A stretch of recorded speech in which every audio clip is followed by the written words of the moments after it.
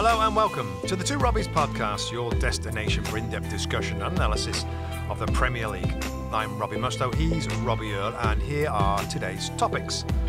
Manchester City easily beat Luton Town 5-1 on Saturday to go top of the table. Liverpool falter at home in a crucial match, losing 1-0 at home to Crystal Palace and lose ground in the title race. Arsenal also shockingly dropped points at home, losing to Aston Villa 2-0, putting a serious dent in their title hopes. Manchester United continue to stutter, drawing at Bournemouth 2-2, and Newcastle United dominate Spurs behind Alexander Isak's 2 goals, winning 4-0. That's what we've got coming up in today's episode. Well, before we get to the games, Musty, ahead of this summer's Paris Olympics, our buddy, Pro Soccer Talks Joe Prince-Wright, is continuing his countdown of the top 10 moments in Olympic soccer history. Head to NBCSports.com/soccer to watch moment number 6, which is Carly Lloyd's gold medal-winning strike for the US women's national team. That was in Beijing in 2008. And stay tuned for moment number 5. That airs this Thursday. So great series by Joe Prince-Wright. We'll be looking in on those. But we were looking on this weekend, mate, at what probably is a pivotal weekend in the title running. We won't probably know that till May the 19th when the silverware's handed out. But was it the craziest Sunday? The craziest Sunday we've ever done. It's our coverage of the NBC in 10, like, for one day, for shocking and. Well, can I extend that to more than one day? Just think of the goals that went own goals, Rob, goalkeeping mistakes, goals misses from 5 or 6 yards, hitting posts and not going in goals. I mean, it's been an incredible weekend. Every end of the table, whether you're top, middle, or bottom. And us like to made look pretty foolish with predictions and what we expected. This league makes a fool of everyone. Let's start off as the games kicked off this weekend. Let's start with Manchester City. Manchester City were at home to Luton Town. Now, if I'm right, I think Man City beat Luton 6-1 in the FA Cup. Earle and Haaland got 5 goals. It was a kind of game where you think, and I said before, I said after the game that in some respects it's a statement by City, although you expect them to win and not by the team, but the way that they go about their business. And it was 1-0 at half-time, an own goal, Hashioka scored off his face, an Earle and Haaland blast in his face that nearly took his head off, but ends up only 1-0 at half-time. Luton defending deep, as you'd expect, looking for the odd counter-attack that might come. Caught Morris at the top end of the pitch. And at 1-0 at half-time, Rob, there's still work for City to do. And didn't we say this last time? It's still in the balance, they don't play football. They don't play in the first half. They just play 45-minute games. And those games, 45 minutes in the second half, is another example where they play football, of course, and they were winning 1-0. Then they really step it up, go through the gears in the second half of games to win games quite easily. And listen, we're going to get to all the details and stuff. But when you see City winning games as easy as they do, and also, you know, again, this is in that window where games going on at the same time. If you look at the lineup, Robert, and there was changes to Arsenal that we'll get to, and a little bit less so for Liverpool, isn't it still down to City's squad? Nobody can rest and rotate. Nobody can rest and Nobody can rest and rotate like City as if nothing's happened. It doesn't affect their game plan, doesn't affect their creativity, doesn't affect their goal-scoring ability. You look at again, they've got very few injuries. You know, they rested Rodri, Bernardo Silva, Phil Foden. Rodri got the rest, you know, and I know that these guys come on oftentimes, but, you know, we'll get to Arsenal in terms of the changes that they made. But it still seems to me that this squad, with a massive caveat, a massive asterisk that it might have been illegally assembled. Okay, yeah, and we know that. And we have to, because I know a lot of our. We have to put that out. And we continue, and that is the asterisk. If it's illegally assembled squad, then things are going to change. Find out that, and we wish we knew. But let's, you know, stick to the football as we are now on what we know. And I'm going to challenge you. I'm going to chuck an early challenge in. That Jeremy Doku, I saw Manchester City play recently. I was over in England, and I've got to be honest to you, mate. Jeremy Doku was not very good, if I'm being honest. He was running down cul-de-sacs. Everybody has a bad game. Correct, and I'm not saying, but he'd had a bad little period again. He'd had 2 or 3 bad games where you're starting to question, is this good? Yesterday against Luton, Rob, he was outstanding. Yeah, possibly one of the man of the match. He won a penalty. So Guardiola scores a beautiful goal. So Guardiola's an interesting one. Scores against Real Madrid. No world beater, Rob. He's no world beater. He might not even get in there. No, but he's a really good player. He's a really good player. I'm not saying any of them are bad players, but any player who's playing in a Premier League team that's in the running is not a bad player. But what I'm trying to say to you, I don't think we give enough credit to just saying like, oh, it's his squad. He's got the best players. Yes. What are you saying? What's your point? What is your point to me saying that they haven't got the best? They got the best squad. My point is that Curtis Jones has good days and is a good player. Harvey Elliott is. Right. Szoboszlai is, but he's fallen off. But they're not as good. They're not as good. Well, they've shown that for most of the season they could be as good. And so on one day when they have a good day, I don't think we can just. I think it's too easy a label to keep on going, well, he's got the best players, he's got they've spent the most money. Guardiola was available. Didn't see too many others buying him.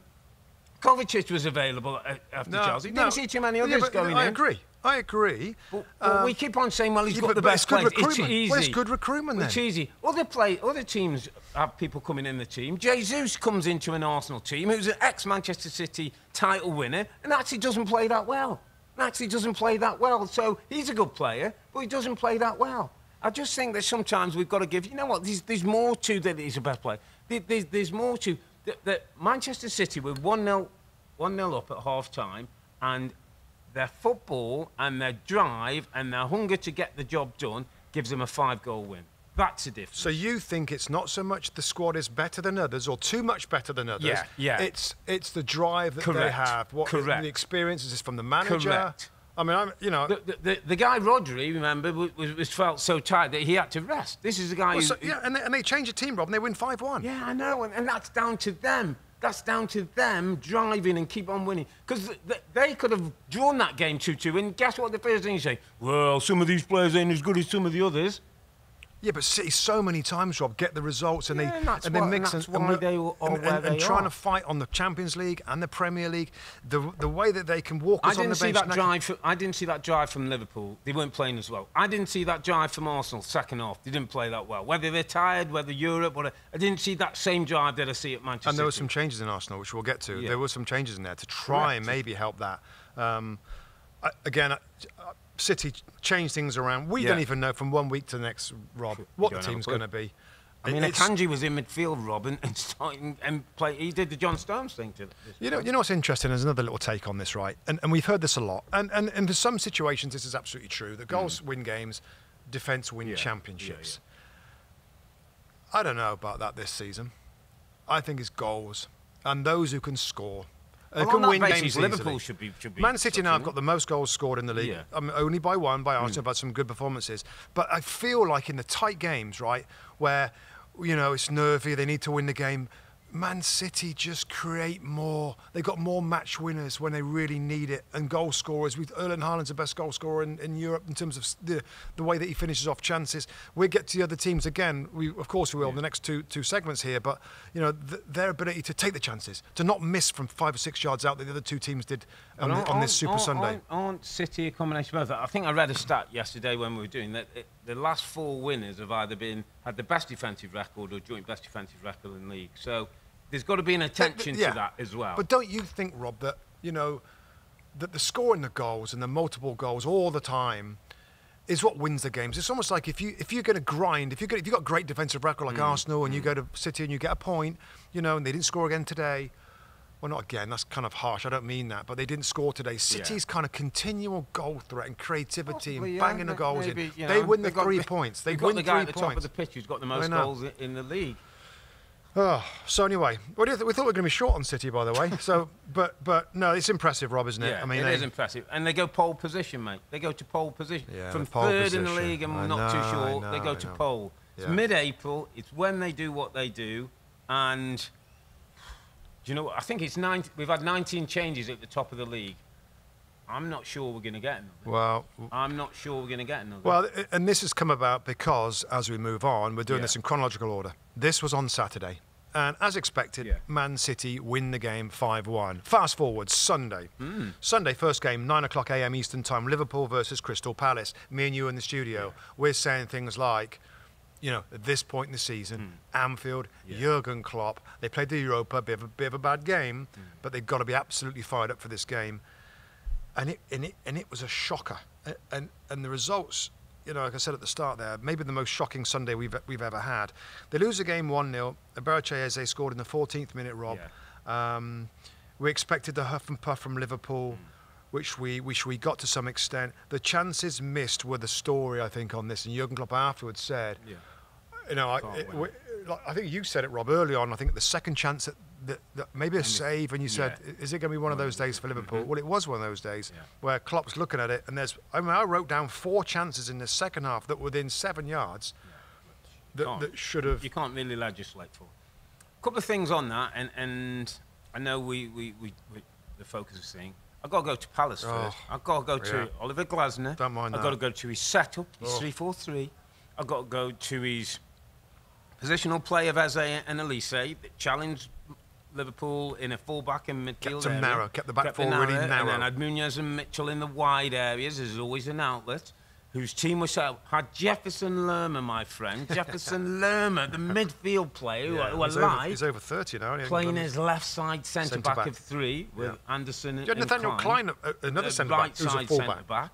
And it was a brilliantly well set up, well planned, orchestrated performance where Palace, could have lost 6-1 and could have won 2-0. Yeah. A couple of good chances. Yeah, just to follow that up, Rob, and we were going to do a little analysis on that and the left side. First half, Palace was so good with Eze taking I did up a little breakdown Bradley. on our tactics session. Oh, did you? Left-hand side, yeah. Yeah, you should look at that on the NBC Sports YouTube channel then, the tactics session, because Mitchell had so much space over there, and he got so many crosses in. The goal comes from lovely football.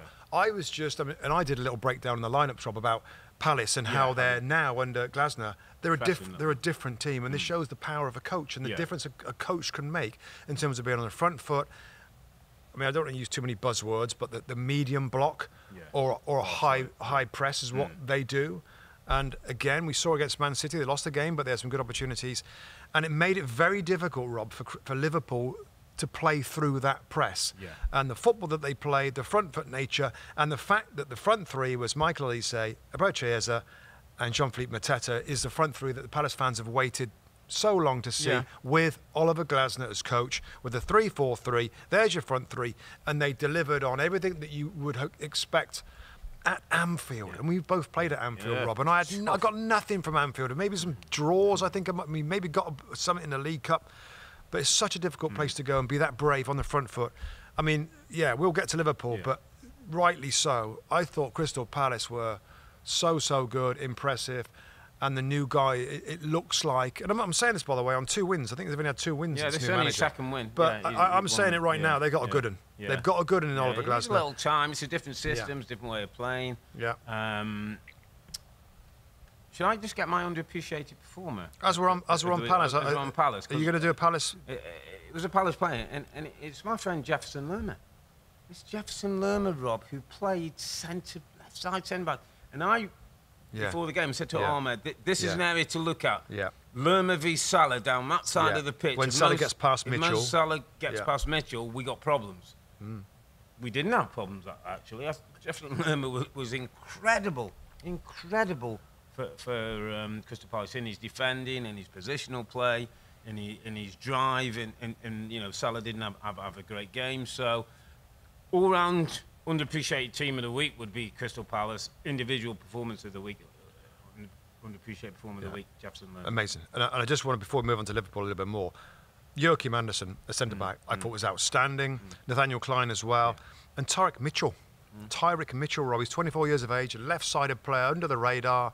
I thought he was excellent as well. The whole back five, when they had to get into a five, they did, were brilliant against the front line that we've enjoyed so much at Liverpool. Unfortunately for Palace, great win, great 3 points. I think, puts Glasner on the map a little bit more. People will understand him.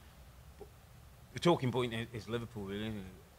Yeah. People are going to talk about Liverpool, missed opportunity, missing chances at the top end of the pitch, conceding goals now. I think that's 9 straight home Premier League games they've conceded a goal, Rob. And you talked about Man City having the ability to shoot the way out of danger. Yeah. Liverpool, we thought could do that. Yeah, with the front it's becoming less, isn't it? Or there's a bit more doubt into that now. Wasn't a Darwin Nunez day. Nope. Wasn't a Mo Salah day. Nope. Luis Diaz buzzed around, but didn't really have quality. Jota come on missed a chance. Missed a good chance, and then from there the midfield didn't control the game, and I thought they would. You touched on that, didn't you? An area where they got three players, Liverpool against 2 of Palace. That's an area where they should dominate. Never really happened. Never did. I mean, again, a lot of it does go back to Palace. Yeah, you know. But no, and there was a chaotic nature a little bit to Liverpool, and we've seen that in the last couple of games. They allowed the Man United game to become end to end, and they fell to a couple of goals. One mistake and one great goal from Mainu.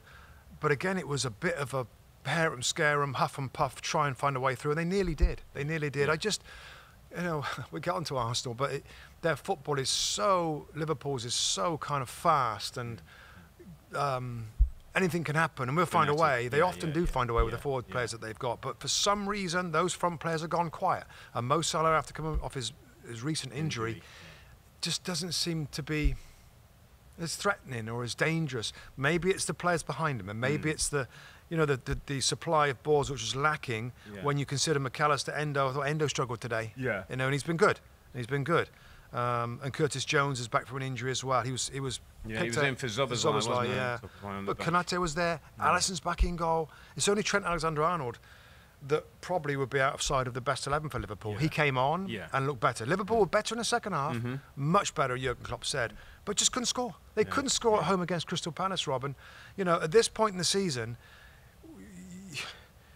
the last thing you need is your star players, your difference makers, because let's face it, the front players in Liverpool have been what's really been appealing and effective for them. Why they could go they've gone off a little bit. 6 games left. They're going to have to win all the games from now on. You made an interesting point on the broadcast, Rob, that we were talking about it. I think he's got 2 more home games left in the Premier League, Jurgen Klopp. We don't know with Europe now, depending on what happens with Atalanta. So, you know, we're starting to close the book and close the chapter. And you talked about the fans and the role that they may have. And Ahmed said, you know, what could go wrong for Liverpool, what might not be right. And you said the fans will have a role to play, and that it didn't really happen today. Didn't really happen. The crowd were quiet. There was a little bit of there was times in the game, but Robin, it was like Palace had some possession and working it. And listen, Liverpool have seen that before. They've been down against Barcelona and come back. Yeah, it felt strangely, and it's difficult sometimes because you're in the studio, you're not in the ground. You know, so much better. Like Stephen Warnock and Joe Spate, our commentators there, did a brilliant job on the game, I thought. But just didn't feel like the Anfield that we've, you know, one game, 1 loss in the last 58 at home or something. But think back to the Sheffield United game. I think it took like the 75th minute McAllister comes in. Yeah, they struggled a little bit. Then the next home game after that is Atalanta. They got beat 3-0, Rob, on Thursday. They got beat 3-0 at Anfield. Yeah. And I'm just giving you reasons why the home fans might be like, oh, maybe we ain't quite good enough. Rob? Isn't that more... You thought they'd have really pulled up, but maybe they've seen in the last couple of home games maybe ain't that good. Maybe we're not. It's not quite right for us this year, and maybe this is going to be anti-climax for the manager. It ain't going to be what they all dreamed it would be for this great man who's going to be departing at the end of the season. I don't know, because at some point in that second half, I'm expecting Anfield to flipping get behind the team and roar them home and. I guess it nearly happened. You know, the chances, you know, everything we're saying about this, Rob, because we do talk about results, right? And it's 0-1, Crystal Palace at home. But those chances, I mean, another day, I mean, what Jurgen Klopp, and they have created incredible opportunities that they didn't take. So, again, stats can be done however you want. There's some stat out there, Rob, that says Liverpool's shots at goal, or shots in games, they've scored 3 more goals than Newcastle. We're taking 200 more shots, which is a trend. Do you know what, mate? I'll be honest here. Stats starting to annoy me. I'm getting fed up with stats. I just am. What? I'm just getting fed up with stats. Yeah, but if a stat is I don't care about stats anymore. I'm fed up with them. So today, it's so hard to correlate stats with particular games. Every game's so different. Of course it is. So today's game would back up the stat that for the amount of chances Liverpool have, they're not scoring enough goals, is the point that the stat is making. All right. And today, the amount of chances that Liverpool have, But they should have been 3. We talk about the goal scorers that they've got. So are we back on erratic finishers? No, I'm just saying. Salah's not an erratic finisher. Salah's a great finisher. Yeah, Jota's a great finisher. I'm trying to say, despite the goals that they've got, they're having a lot more chances to get those goals. So today would be an extreme example of... Correct. Actually, you've had one of those and you didn't get your goal. But another stat, I mean, there's still goals. The goals scored are right up there. They're like 3 or 4 behind. I don't know. I think game of football, Rob, is so individual. And I don't know. Any game of football, the ball can bounce a different way. It can spin off a post and spin around a corner and come off 2 bars and all this. There's so much variables in football that stats to apply stats over even a 38-game period. It's I don't know. I think at this point, I think fans worry about the teams winning the game. I don't care about who scores the goal. Man City had their own goal to start with. They go on and dominate. And Liverpool, we think Liverpool, their attack is the strongest part of their game. But today they lost the game because they didn't take their chances. That's the story of the game. It is the story of the game, yeah. Liverpool had the chances to win the game and they didn't take them. It was just, the whole Jurgen Klopp coming to an end thing. It's just astonishing to me that basically nobody knows. What a week they've got coming up, by the way. Well, they had a terrible Atalanta on Thursday, away. Wolverhampton Wanderers away at the weekend. Yeah. Need to, whatever happens on are they going to go for it now, Rob, on Thursday? Would you think, if they'd have won the game today, right, and they're sat in a really nice spot joint top of the league table? I think they have to, Rob. I think they have to. Now they have to go to more if they had won. So losing that game, we might be out the we're not out the title race, but we might find it difficult to win the league. We want this trophy. We want to do the best we can to get that trophy. And if that doesn't work, then you go to Wolves and you deal with that after. Yeah.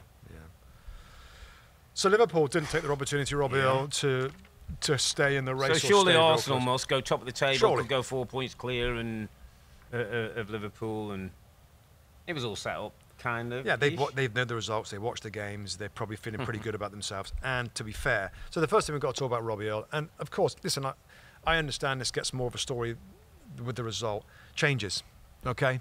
Now, I said to you just after the game, Rob, in our studio, the team against Bayern Munich on Tuesday at Arsenal was what I think everybody would assume is their best team, right? Yeah. I think we know that Kivior played, White played fullbacks, Jorginho held, Odegaard, Rice as the 8s, Martinelli one side, Saka the other side, Kai Havertz has done really well up front. That was the team that drew 2-2. Difficult game. Bayern Munich showed up. Like they've been awful this season, but they showed up. Now, Mikel Arteta makes changes, 2 changes to that front 3. Jesus plays up front. Havertz was in the side, but played in midfield. And Trossard played for Martinelli on the left-hand side. Now, I know I'm a smart ass now afterwards, but is there anything, before we get into the details, why didn't he play the same team? Well, to answer your question, Pep Guardiola made changes and won. Yeah, got a good squad. He's got a really good squad. So you're saying those players weren't as good enough? No. I didn't. I've got to be honest. You're okay with those changes? This is not their best team today. It was not Arsenal's best team. No, I'm not. The changes, not so worried about. The positional, I still would have kept Havertz as the 9. Yeah. I would have kept Jesus out on the left-hand side because I think he'll work up and down for you, and then put Trossard in midfield. So I'm not so worried about the change. I think the moving of Havertz out of the number 9 position was the biggest mistake he made. Yeah, I agree. Because he's built a nice rapport and understanding now with confidence with goals. Him and Odegaard, the goals were coming. To drop him back into that 8, to play him a little bit deeper which he hasn't done well. That runs, he looked more like the old Kai Havertz. Yeah. All that being said, right? Okay. All that being said, we're in the studio at half-time, and Arsenal played well first half. Really well, moved the ball around. These little short passes are what, for me, it identifies Arsenal, Mikel Arteta's Arsenal. These little short passes that connect Odegaard's cleverness, everybody else in that final third, Saka down the right-hand side. They didn't score the goal. They had a great chance in Leandro Trossard, Rob, to score from a few yards out. And Martinez, a former Arsenal goalkeeper, throws out a brilliant save there to keep that one out. But at half-time, I'm thinking, you're always going to brush teams away. You're always going to score first. I wasn't worried at half-time. What happened? The Ollie Watkins hitting the post? Did worry as a little reminder Well, we know the quality that Watkins brings, and we'll get. Don't worry with Villa fans, we'll get on to how good Villa were, by the way. Second half, what happened to Arsenal, Rob? What happened to Arsenal second half? Lacked energy, lacked pace. when Arsenal don't play with that pace and energy and rhythm, quickness, they become a very different outfit, very different team to play against. And I almost felt Villa got a bit comfortable with them. And the less pace was in the game, the more Villa dominated it, got stronger, made chances, made good runs, had more shots in the game. I know you don't like stats, but the shots are stats. And in the end, we're worthy winners, absolutely worthy winners. Can you explain the lack of intensity and energy? Right, because if I had my way, right, maybe it'd been worse because I would have picked the best team. So that what they might have been, you're saying that might have been tiredness. I know that the Champions League is a very important competition, Rob, and I understand that Mikel Arteta is gained his experience from City, and he sees what they do with the rotations, and it kind of is a necessity through parts of the season. Of course. But given where they are and how close they are, is it risky, Rob, to rotate in the hope that people are going to be fresher? Because second half, and there wasn't that many rotations, and subs were made, and they were still flat. The subs, when they were made, wasn't as big an issue. I'll go back to the point. It was the positions that people played in. Because we were watching game, and then because I did the teams and the lineups, which we go. And I said, Havertz at top. Yeah, Trossard in midfield. Trossard in midfield, Jesus on the left-hand side. And then you said to me, hey, you need to have a look at this 5 minutes, and this doesn't look like you set up. Yeah. That's what, to me, Rob, was the thing that Mikel Arteta... Listen, Mikel Arteta is going to be sitting at home, and I just want to get to him for a moment. And he's going to be... If he has made a mistake with the rotation, he's going to know that. If he thinks, actually, I rotated and I didn't need to, he's going to know that. And it's what happens to him. I think Mikel Arteta now, Rob, this next week is going to be tested as a top-class manager. He's got a game against Bayern Munich that at this stage he dare not, he's got to go for. He's got to go for, Rob. Yeah, of course. He's got to go for. Play your best team. Yeah, and then he's away at Wolves, and he's got to go and do the right thing. Now, what he says, how he reacts, what he says, and how he can motivate this group to go again is going to be the test of his management and his maturity. I have been superbly impressed with Mikel Arteta to this point. Now we're talking: is he jumping into that elite group? Well, didn't we say this again? And I always remember what Lee Dixon says. Lee Dixon's been there, done it with Arsenal, got title winners medal, right? And to be fair to him, and he said this like 3 months ago. He's said a few times. You know, it's going to be the last 5 or 6 games. That's when it gets like squeaky bum time, right? And I think I said a few weeks ago, listen, we ain't going to know until those moments come how much Arsenal have learned from last year, how much they've improved, how much difference Declan Rice makes, and having Saliba fit and stuff. And that's obviously still there. But how they react off the back of this is that I couldn't agree more. Because you know what everybody's going to be saying about the film from last year. You know, for whatever reason, they fell away and they're still not quite ready. It is critical. They put a good performance during a week, Wednesday, away at Bayern Munich. And the Wolves away game is everything. The Wolves away game is everything. Because if they can win again at Wolves and whatever's at Bayern Munich to keep it tight. Because it is still tight, by the way. They're 2 points behind. There's 1 game swing, and there's 6 games left. But what they can't afford to do, Rob, is go to Wolves and lose. Because then all even of a sudden, draw if City. But the incredible hope, and there's so many Arsenal fans. There's so many Arsenal fans in this region and in America that are so optimistic and encouraged them, and we have been this year. Of course we have, to lose another game and it feel like it's all gonna. Is the last thing they need. But anyway, positive. Aston Villa. Yeah. Wow. Wow. I mean, their second half they forced Arsenal back, played some brilliant football. Let's just talk about the fellow in charge there, Rob, just to even things up as well. 1,001 games he's had. He had his 1,000th game as manager midweek against Lille in the Conference League. His team, Rob, were sort of hung in at times, and you know, goalkeeper made a couple of great saves. They're expertly set up. They absolutely know what they're doing when they hit on the counter. They build up through midfield. So if you go too narrow, they play in the wider areas. If you get spread out, they play you through the central areas. Ollie Watkins is absolutely perfect for the way that Unai Emery's team is set up. And whether it's Diaby, Bailey comes on and has big moments, Zaniolo has moments. The kid who's come from Middlesbrough, Rodgers, looks a player, looks a find. And it's a back four that know what they're doing, Rob. He deserves so much credit. And all the focus today was on title running. The three big teams, Man City, Liverpool. By the way, Aston Villa, 4th in the league, Champions League, is important to them and is a story. And Unai Emery and his team deserve the headlines as well.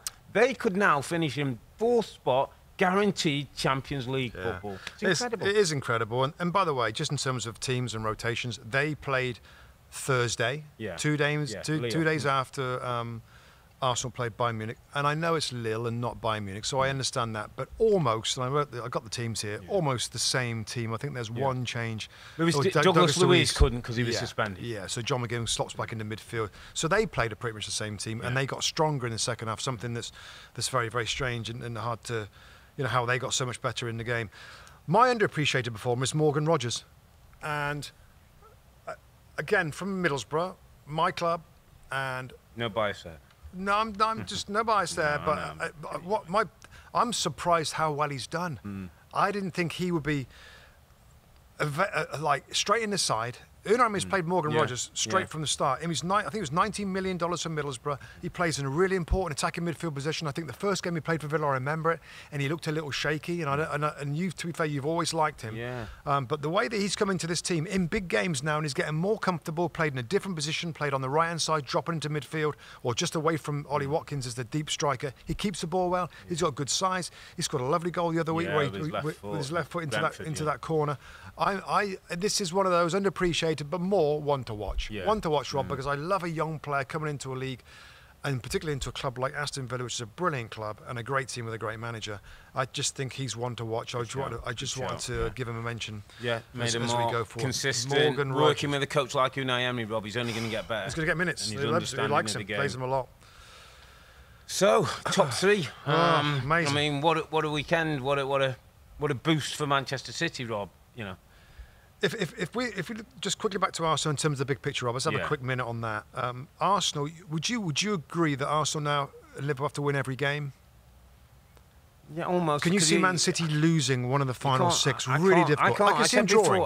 I can see him drawing one. Yeah, you say maybe draw. I can see him winning out. I can see him winning out. Of course they can. But if they're going to drop something, it'll be a draw. So that's 2 points. So Arsenal will catch them.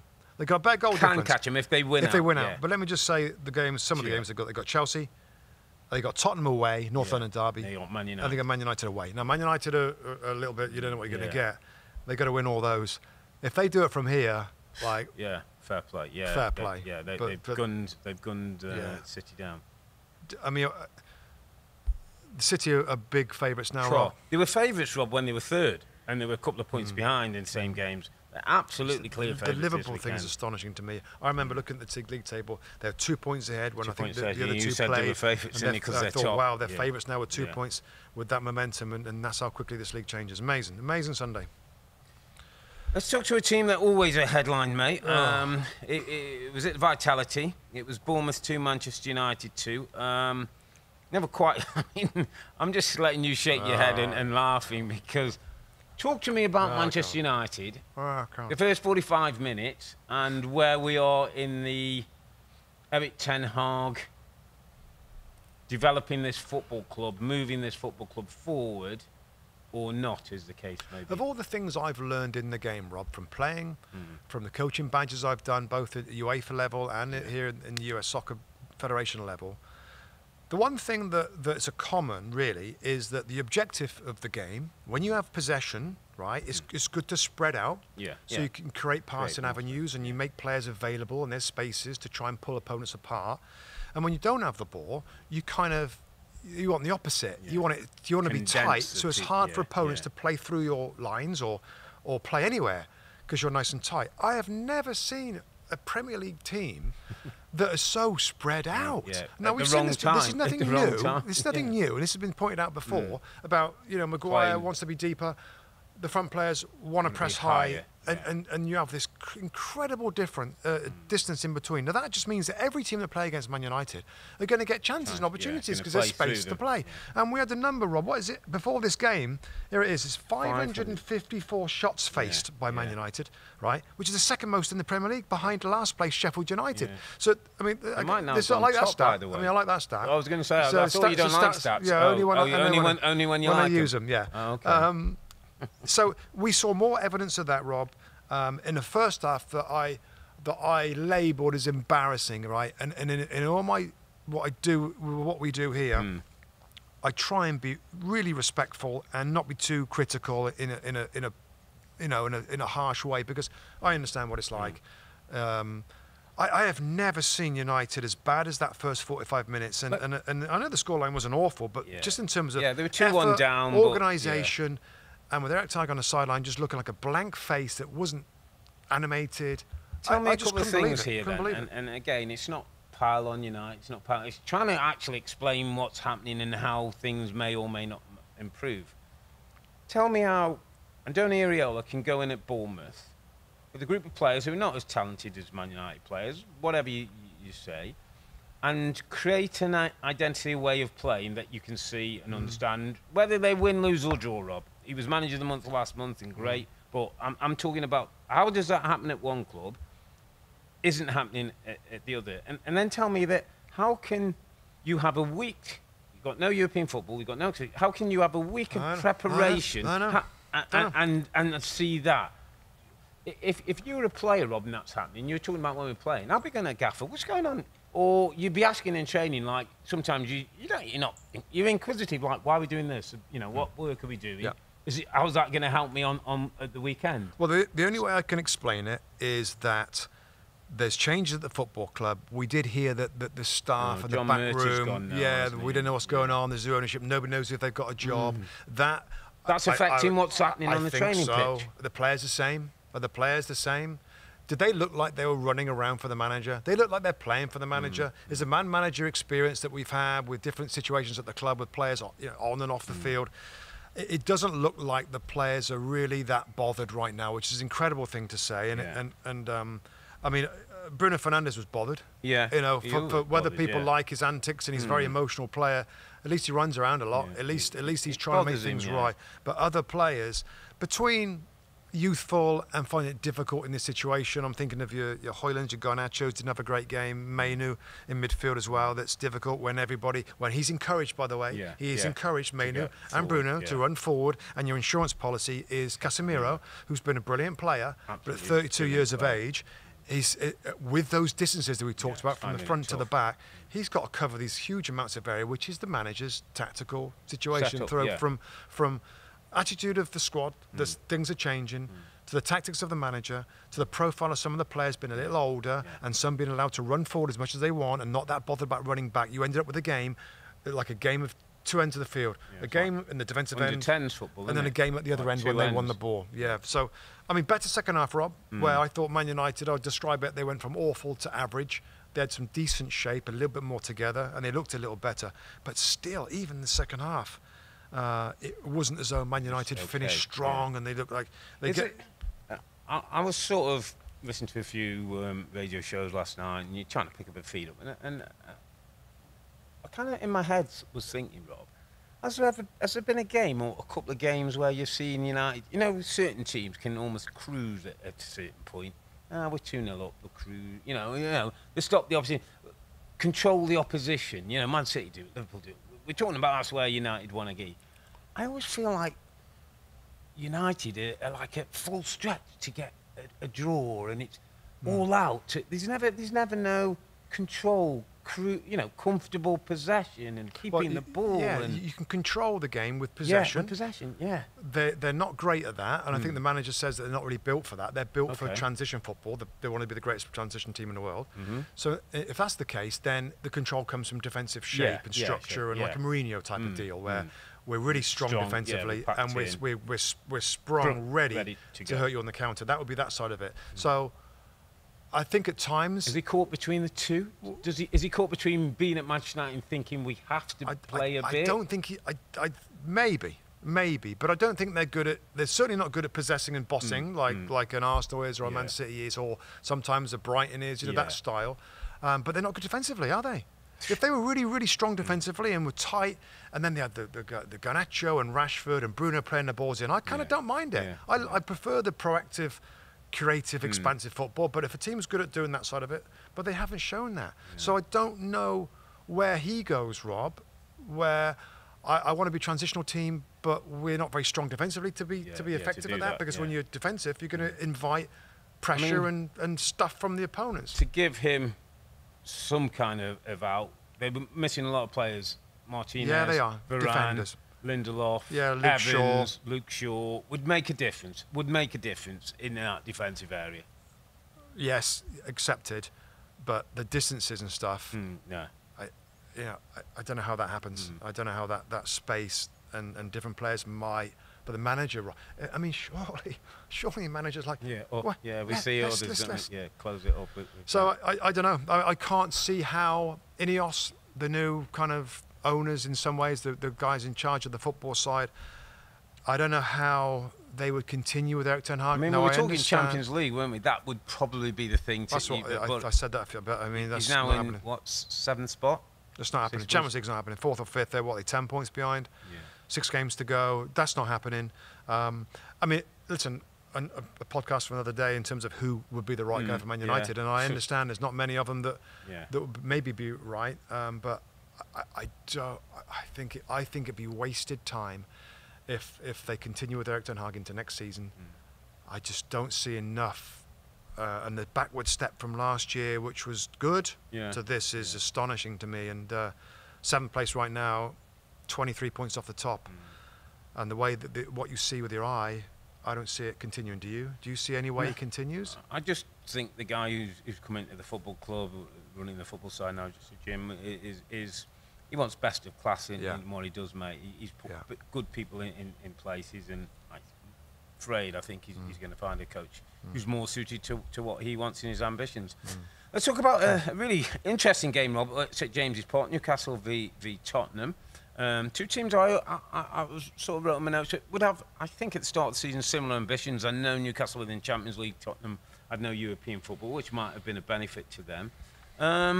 Another total surprise, Newcastle 4-0 against Spurs. Newcastle were excellent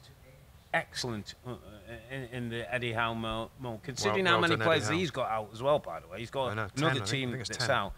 Against the Spurs team, Rob, and I thought you made a really important point. I'll let you expand on it, where I think you said the sparkle isn't quite there or something. A few things I think with them, Remember at the start, there was sparkling. And James Maddison was like loving football, and we were like, wow, this is incredible what they're doing. Whilst accepting that it's kind of risky, and I know you kind of thought, and this kind of would back up your argument. Like, I know it is fun to watch, but I don't know if that's sustainable. I don't know if that's sustainable. And it was sustainable and mostly successful being in the top 4 because of the 2 central defenders, Romero and Van der Ven, that are perfect in some ways for how they play. Because when it does turn over, they leave 2 centre backs back, 2 players back, and their pace and the aggressive nature of those 2 have been okay. Now, so 2 things have to go wrong. The football from Spurs to have a bad day. It's got to be give the ball away. Loose, transition turnovers and is their problem. And then if your defenders have a bad day, then you got a real problem. And Mickey Van der Ven, after me, I mean, this is getting crazy now. Where I pick out a player before the game, like this guy's been really good. It was Mickey Van der Ven on field. He's been superb, one of the best signers of the season. And I'm sorry, but I put a curse on these players. He had an absolute shocker. He had a nightmare. His worst game in a Spurs shirt, slipping over, get caught out of position. Like for the second goal, the ball went over Isak's second goal. So those 2 things, bad football. Okay, we're into transition. Defenders usually help us out. They didn't. And it was a great game plan from Eddie Howe, and he said about it afterwards. We made big changes. You picked out the. He went to back 3, didn't he? He went a back 3 out with possession, and then a back 5 out of possession to stop those full-backs, Udogie and Porro coming in. He got extra numbers in midfield. And then when they won those quick turnovers with their possession, they went over the top to Isak and Gordon and Barnes, who were all quick, very fast. All very fast. It was incredible. I just, again, and I love Ange, and you're right, he's brought a sparkle back to Spurs that we hadn't seen under the other managers, despite whether they're winning or losing games. I'm just at the point, Rob, and I hate to go there. Don't go there yet. Too far. Not that I've not stopped believing. I've just started to say that he's starting to get a little bit annoyed. Like he's adamant.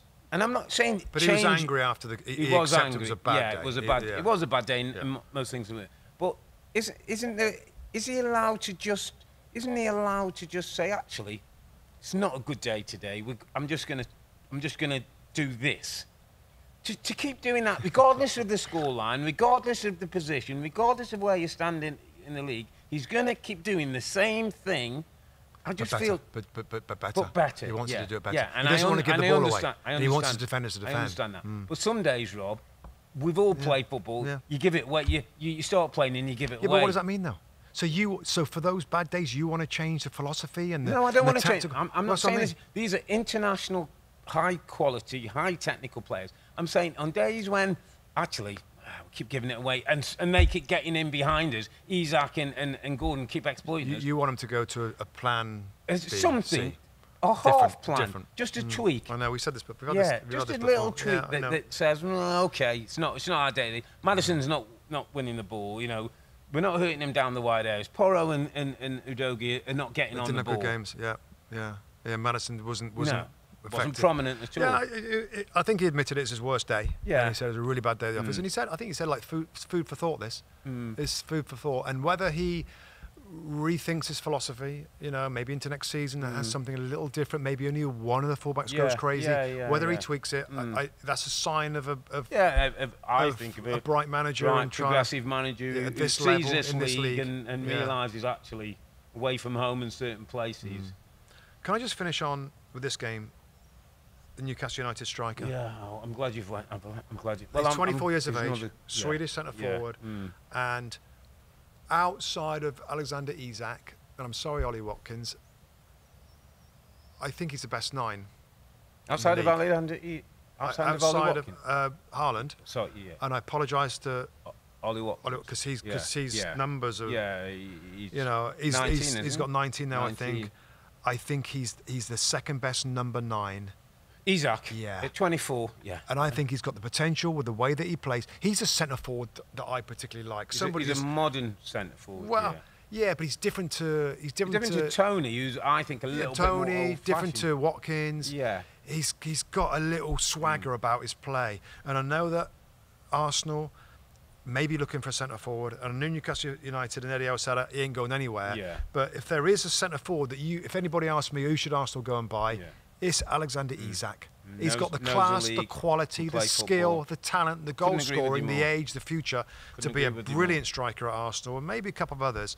And I'm not saying he's going to go, but I'm forever impressed by a guy. I like a striker that can do something like wow. Yeah. And he's got that, isn't he?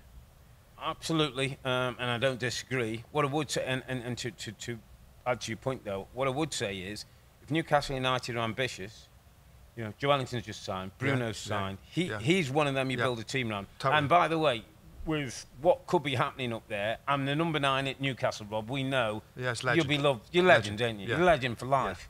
And just again, before we move on, Rob, I just want one more player there. One more player at Newcastle. Okay, it might tie in what I'm going to say.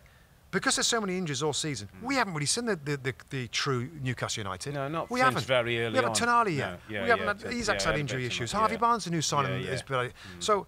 You know, I'm excited to see them next season now, like, and what they're just starting to find their form. They might get some kind of European place, but it's still it was such a shame because they built up the squad, some good signings, ready for this campaign of Champions League, and there's so many injuries that end up being a very difficult one. A few kids come through. Yeah, I just want to go to Anthony Gordon, mate. Anthony Gordon, who is becoming sneaky important to the team.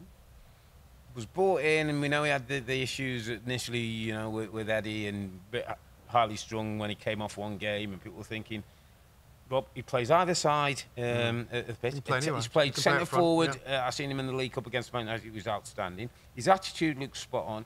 He, Rob, right now, for me, is ahead of James Maddison to get in the England squad for the Yeah, Maddison's had a real bad period. It's a good point, and I think there's full of them. You know, whether it's Harvey Barnes. I mean, you think about midfield. I mean, Bruno Guimaraes, by the way, is brilliant. Yeah. He's just a really top midfield player. You've got Sandro Tonali, the Italian, to come back next year, possibly, hopefully, probably. Lewis Miley's done well this year. Lewis Miley's come in and has had a breakout season. Defensively, maybe need another couple of defenders, maybe. But they ain't far away from being a really, really good team if they stay fit and healthy. All right, mate, let's just wrap around some of the other games. Yeah. You know, so West Ham United 0, Fulham 2. Fulham, funny team, Fulham. Pereira, you never know what you're going to get. Yeah, well played, though. You know, no relegation problems, 42 points, 12th in the league. Well done, Marcus Silva. West Ham, just quick line on West Ham United. David Moyes, we go 1 week, like... There was some talk, wasn't there, this week, of they're honing in on a target. Yeah, there was talk, wasn't it? Yeah. A foreign coach, was it? Yeah. I don't know. It seems unfair on David Moyes. I just see David Moyes saying that, you know, he said, like, in an interview, I know there's been more exciting managers at West Ham, but I win more. Okay. I win more. And he's right. I mean, West Ham United... 2-0 down to Leverkusen, though, aren't they, in the Europa? So, obviously, that's a tough one, the way that they're going, Leverkusen as well. Nottingham Forest 2, Wolves 2. I know you're watching this game. It was some game on it. It was a great game. I like both teams. I like both managers. You know, I just do. Nottingham Forest, Rob, real quick, I don't want to be too long on it's been a long show right now. I feel they're so close, Nottingham Forest. They're so close, like, to being really good, front foot. I love the atmosphere at the City Ground. The Forest fans are totally up for it. I like the manager. I love the attacking line. Alanga was out, a small injury, I think, in the last game. Against Tottenham, so Gio Reyna came in. There was some flashes from him, some flashes, some shots. He came really narrow from the right-hand side to play in and around Morgan Gibbs-White. Hudson-Odoi looked bright. Chris Wood's a goal scorer. You know, Danilo scored from midfield. I kind of like them. They're so close. But Gary O'Neill at Wolverhampton Wanderers continues to impress us, Rob. Tactically, he did have Mateus Cunha back that made all the difference, scored a couple of goals for them. Ended up 2-2. But it was a really entertaining game of football. That's where we are now, Rob, in the Premier League. That wherever you look up and down the league table, entertaining football, goal scorers, bright managers. It was a really good game. And unfortunately for Forest, of course, need those points to get away from the relegation zone. The goal came from the 2 goals from Cunha, made it a 2-2 and only a point. But I still believe in what I'm seeing with Forest, and I think, you know, we'll see what happens with the points appeal, whether they get anything back. But it was a good game. It was a really good game. Burnley 1, Brighton 1. I think 2 goalkeeping errors for me on this one. Van Bruggen came out and kind of hit Brownhill, ball goes in the net, and then Muric. I mean, Rob, 70 minutes on the clock for Burnley. It's just disaster time for Vincent Kompany and Burnley. That he makes a real error, and with it goes another 2 points. Brighton lost a little bit of that sparkle, Brighton from early in the season, but take a point on the road. Burnley dropped 2. And Brentford 2, Sheffield United win. Big win for Brentford. I heard that the owner came down after the game, give Thomas Frank a big hug, Benham, is it the owner? Because it just felt as though, like, they were getting a little bit close. And did he come down? He apparently came down. That's unusual. To give him a big hug, and how important the game was. I feel like now they're on 32 points. When you're into 30s nowadays, you need probably another 3 or 4 points, and they should be okay. Is that it, my friend? That's it, my friend. There's one more game, isn't there? Reminding tomorrow there's one more game. We'll be working on that. It's Chelsea v Everton, 2 teams with plenty going on around the scenes in both clubs. Pochettino always under pressure. Everton with the points deduction, and Sean Dyche wanting to get things right and get some points on the board. So we're looking forward to that one. But, mate, it's been a dramatic weekend in the Premier League as ever. Manchester City do what City do. They win. But Liverpool and Arsenal, I'm afraid, they lose and give City top place in the Premier League. We'll be back next week, Matchweek 34. We'll have the Premier League games and also 2 FA Cup semi-finals from Wembley. Man City play Chelsea, Coventry play Manchester United. But for now, I'm Earle, he's Mustoe, together with 2 Robbies. Thanks for watching and listening. Be safe, stay healthy. It's a good night from me. And it's good night from him. Good night.